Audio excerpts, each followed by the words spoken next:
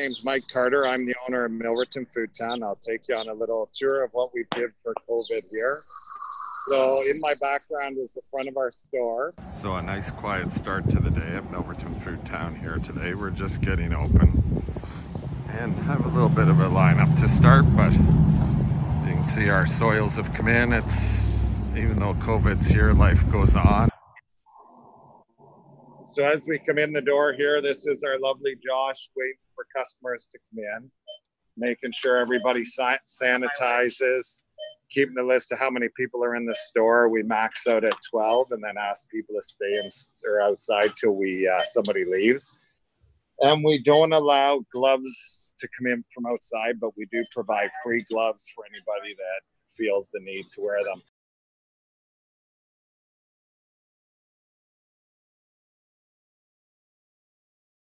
Probably the biggest challenge with when this hit with that is that we both are in frontline areas where we both run the risk of getting sick and bringing it back. Either in Bev's case, she could bring it back to me, which would transmit it into our store, or I could give it to her, which transmits it back into the hospital. So it's a kind of a scary situation when you're both in separate areas working on the front line, that you're in areas where you can both be exposed in separate ways, which is a scary situation.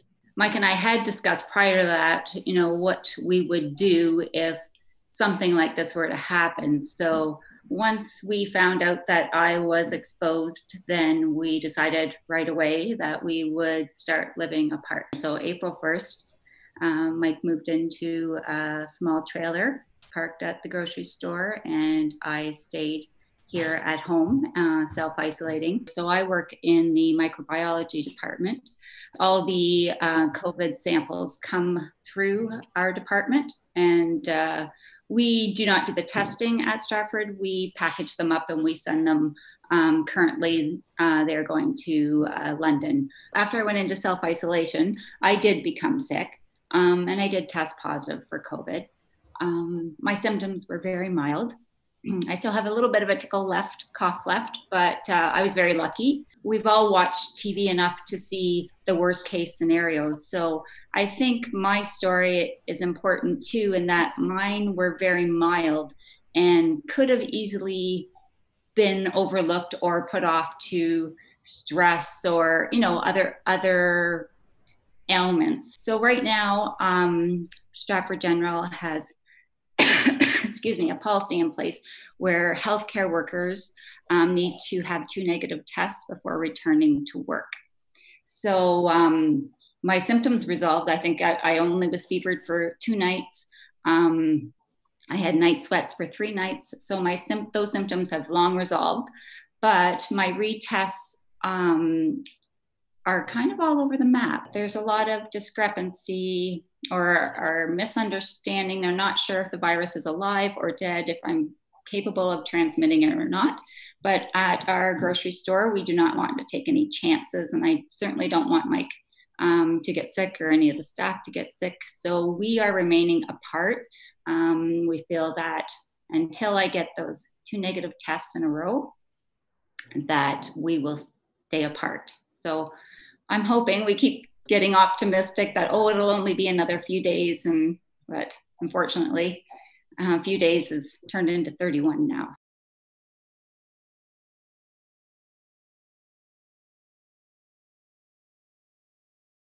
Right at the beginning, obviously, I'm sure in this area, people know Craig's story. The grocery business is a pretty small world, and Craig and I hold a lot of the same interests in that we're both hockey fans. His son and my son both work for an accounting firm, the same accounting firm. They went to the same business schools. So we kept in touch and had our monthly conversations. And so it hit pretty close to home, both in the grocery world and also in that it's somebody that I know quite well. And is a scary time.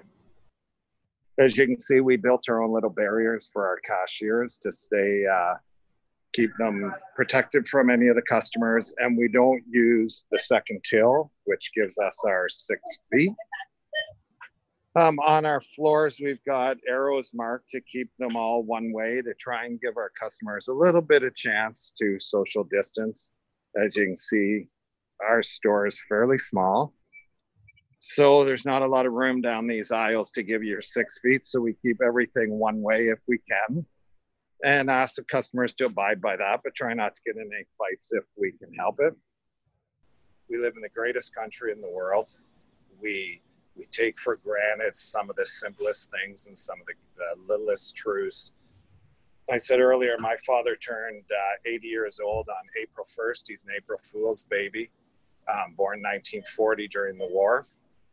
And I haven't seen him for 2 weeks before that. So we're going on almost 55, 60 days that I haven't seen my dad, which is something he worked with me in the store. He taught me everything I know here. And it's something we've always took for granted. You know, a lot of times the father-son thing doesn't work out quite so well when the son took over, but with us, it was wonderful. And I miss him dearly.